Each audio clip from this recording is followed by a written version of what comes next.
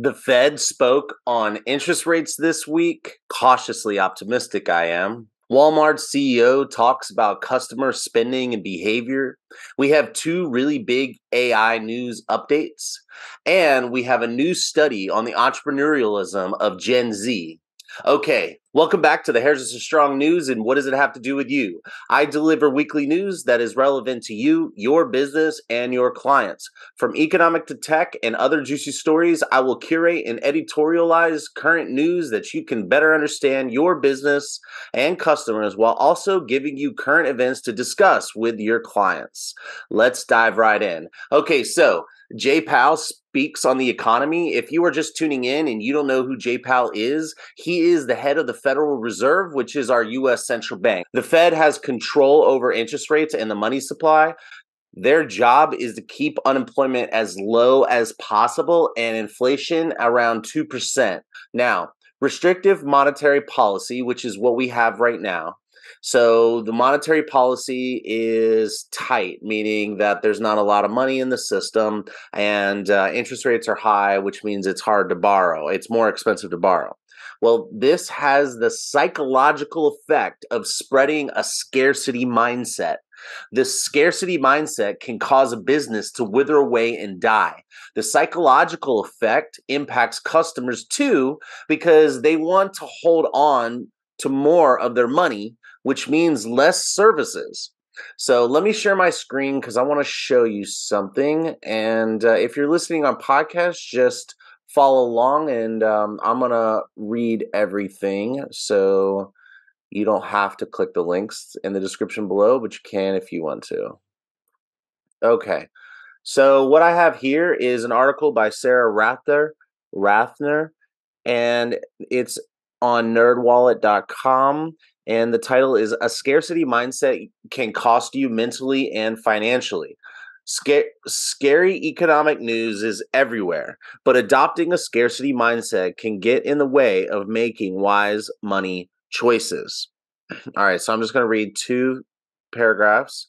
Today, this fear of scarcity plays out differently due to rising prices, a volatile stock market, and whispers of a looming recession. We've simply rolled one set of worries into another, continuing to assume all our resources are scarce, whether that's true for us or not. If the current situation has you avoiding any long-term planning or fearing spending any money, even on things you need, you're experiencing a scarcity mindset. I'm going to say that again. If the current situation has you avoiding any long-term planning or fear spending money, if you're afraid of spending money, even on things you need, then you're experiencing a scarcity mindset. This basically means that you have your resources like money, food, and employment opportunities as limited. So you think you got very limited stuff. And when you're concerned about access to these things, it's natural to want to grab onto whatever you can. Okay. So what I want to do is just point out and explain what is the scarcity mindset, how it's a psychological situation, and it can really cause you to destroy your business. Now, it's like a double thing. You know, it's like your scarcity mindset, but it's also what about your customers? So if your customers are experiencing any fear coming on, then they might tighten up their spending. So they're tightening up a customer's spending looks like maybe spacing out appointments or questioning the value or thinking about maybe lowering the maintenance. And so having conversations about value, having ideas for how they can lower their maintenance. You know, it's just a season we're in right now of fear. And so if the customer is having fear, instead of losing them, my opinion is that you should be prepared with some tricks up your sleeve for how to reduce some maintenance. You know, maybe, I don't know, think of something that I'll do is I'll have somebody come in for like a base bump and to stretch out their highlights in between visits. So they're still coming in, they're still spending money, which increases, we know every time they come into the salon, it increases their customer loyalty and it gets revenue in our pocket, but it also like gives them what they need in this moment. And talking to them about value is also important. All right. And all right, Co, let's keep on moving. I'm going to play a short little video for you. It's just a couple minutes. I'm going to explain it as I go. Okay. So recent indicators suggest that growth of economic activity has slowed substantially from the outsized pace seen in the third quarter. Even so, GDP is on track to expand around 2.5% for the year as a whole, bolstered by strong consumer demand as well as improving supply conditions. After picking up somewhat over the summer, activity in the housing sector has flattened out and remains well below the levels of a year ago, largely reflecting higher mortgage rates. Higher interest rates also appear to be weighing on business fixed investment. In our summary of economic projections, committee participants revised up their assessments of GDP growth this year, but expect growth to cool, with the median projection falling to 1.4% next year. The labor market remains tight, but supply and demand conditions continue to come into better balance. Over the past 3 months, payroll job gains averaged 204,000 jobs per month, a strong pace that is nevertheless below that seen earlier in the year. okay, so what he's saying is that things are slowing down a little bit. Yeah, things are normalizing. There's not like a ton of scarcity in employers. Like one of the big challenges businesses have had is that there's more jobs than there are people looking for a job. There was 2 jobs per person last year. Now I think it was 1.4 I reported last week or something like that. So it's like a significant drop in people available out there for jobs. So that kind of that can cause the costs of things to go up as as companies compete for wages or compete for employees. They have to raise wages, and it also the interest rates he's saying is making it hard for businesses to expand and people to buy. It also means that buy their homes. So like it also means that people aren't selling their homes because they're locked into these super low interest rates, and that is all having an impact on the economy. All right, let's keep going. The unemployment rate remains low at 3.7%. Strong job creation has been accompanied by an increase in the supply of workers. The labor force participation rate has moved up since last year, particularly for individuals aged 25 to 54 years, and immigration has returned to pre-pandemic levels. Nominal wage growth appears to be easing, and job vacancies have declined. Although the jobs to workers gap has narrowed, labor demand still exceeds the supply of available workers. FOMC participants expect the rebalancing in the labor market to continue, easing upward pressures on inflation. The median unemployment rate projection in the SEP rises somewhat from 3.8% at the end of this year to 4.1% at the end of next year. Inflation has eased over the past year, but remains above our longer-run goal of 2%. Okay. So what he's saying here is that the unemployment and employment is starting to normalize, which we just kind of touched on and talked about, and labor participation is gone up. So more people are employed in terms of like because so unemployment numbers can be a little skewed, and it's kind of like a technicality thing, but labor participation means the people who are working people, are they working? But that does unemployment means how many people are filling out unemployment applications. So some people are unemployed, but they just gave up and stopped looking. And so that's why labor participation is important. So you want low unemployment and you want high labor participation, which means everybody who wants a job is working with very few people out of work. So what he's saying is more people are working, and at the same time, more people are unemployment has gone up, which is really interesting. But he also said that immigration is back to pre-pandemic levels. So you got higher participation rates, which means that more people are working, and you have more people coming into the country, which are probably looking for jobs, but then you also have unemployment ticking up. So it sounds like they're saying there's a normalization of conditions, and that's what leads to. And if you looked at the stock market, you would have seen the stock market had went up after this talk, and it's because it sounds very bullish. So there's just a couple more, like less than a minute left. Okay. Based on the Consumer Price Index and other data, we estimate that total PCE prices rose 2.6% over the 12 months ending in November, and that excluding the volatile food and energy categories, core PCE prices rose 3.1%. The lower inflation readings over the past several months are welcome, but we will need to see further evidence to build confidence that inflation is moving down sustainably toward our goal. Longer-term inflation expectations appear to remain well anchored, as reflected in a broad range of surveys of households, businesses, and forecasters, as well as measures from financial markets. As is evident from the SEP, we anticipate that the process of getting inflation all the way to 2% will take some time. The median projection in the SEP is 2.8% this year, falls to 2.4% next year, and reaches 2% in 2026. The Fed's monetary policy actions are guided by our mandate to promote maximum employment and stable prices for the American people. My colleagues and I are acutely aware that high inflation imposes significant hardship.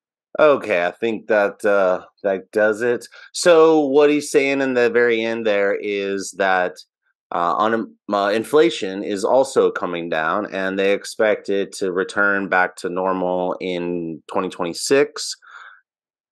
But he also says later on that um, there may be a rate cut next year. So that could ease things a little bit. If the rates come down, I think what I'm reading is 1.5%. That'll bring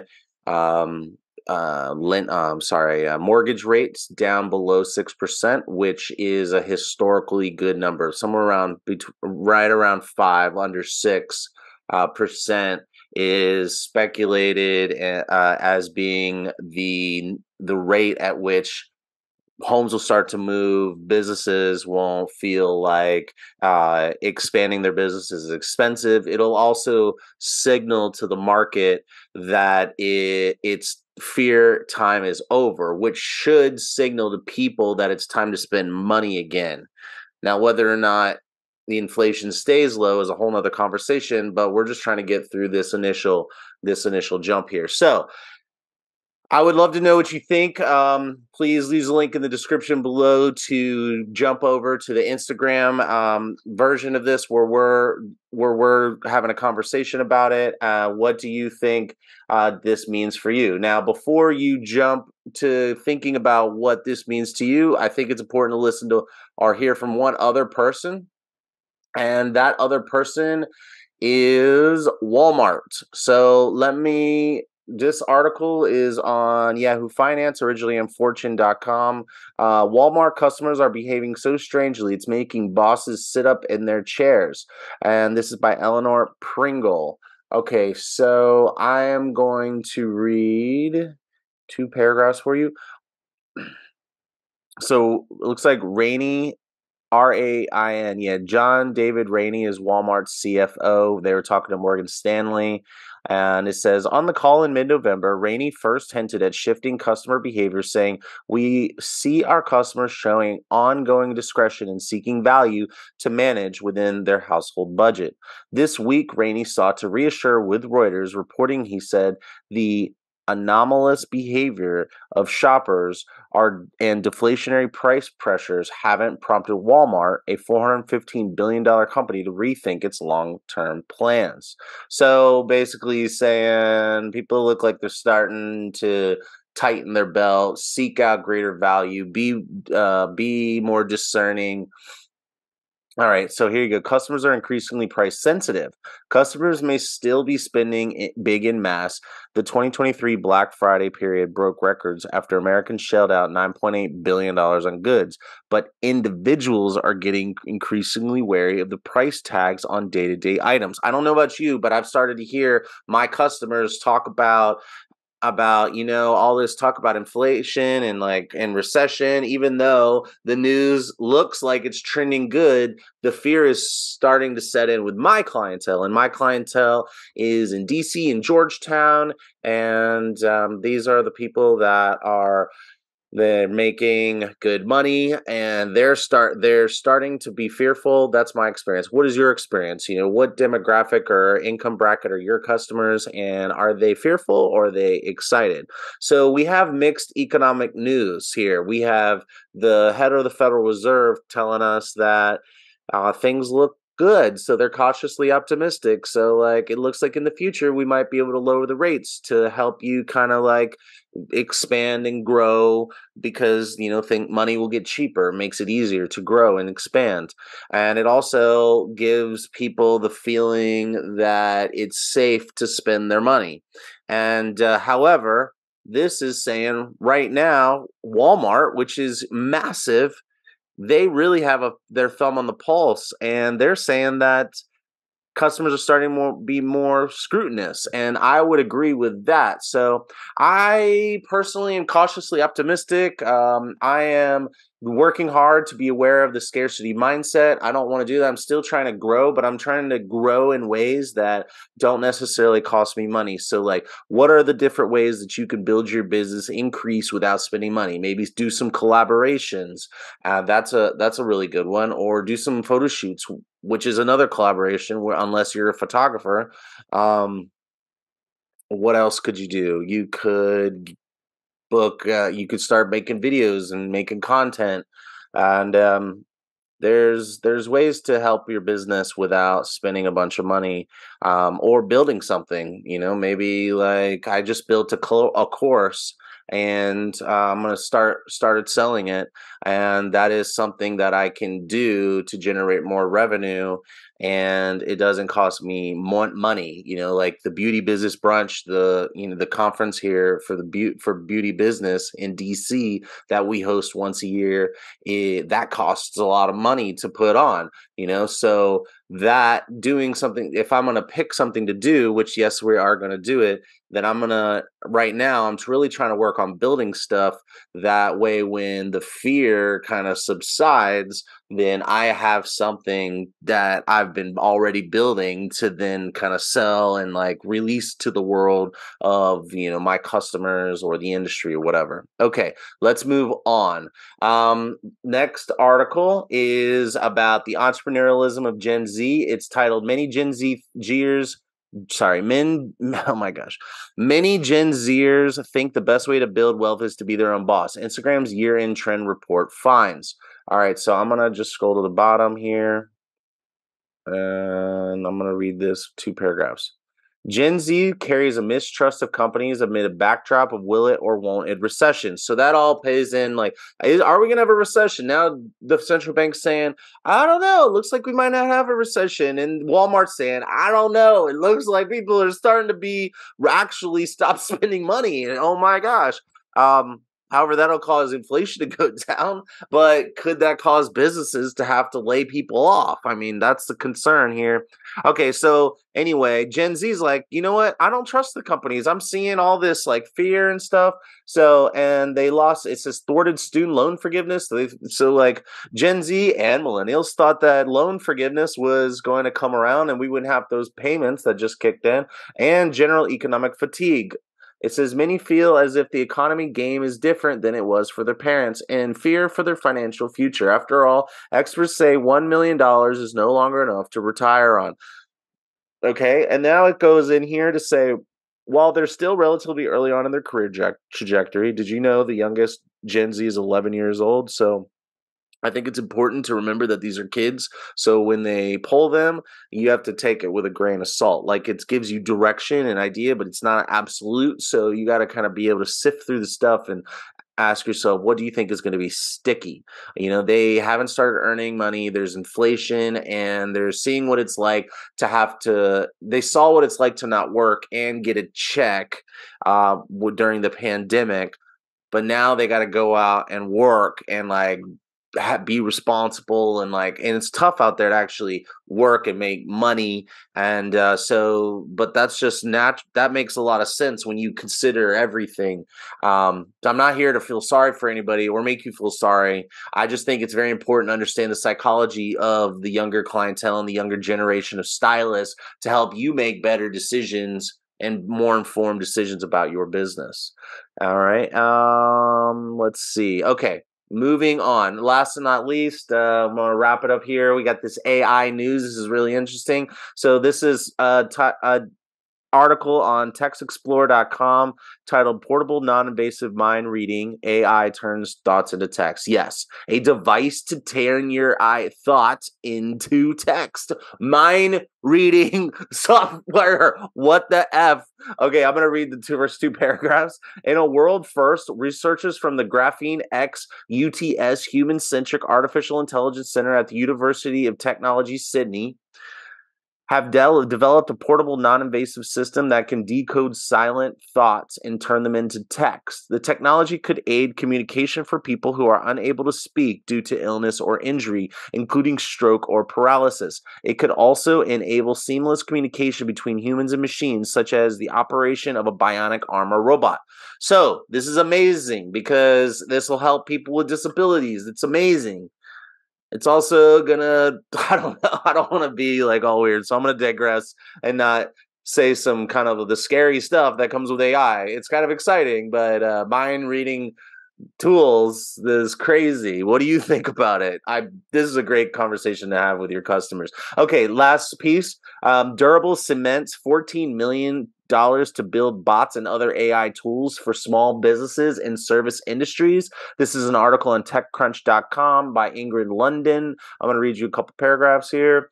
All right, Durable is a startup based out of Vancouver, Canada, has built an AI website creator and a number of AI-powered tools to help small business owners plan, create, and run business apps more easily.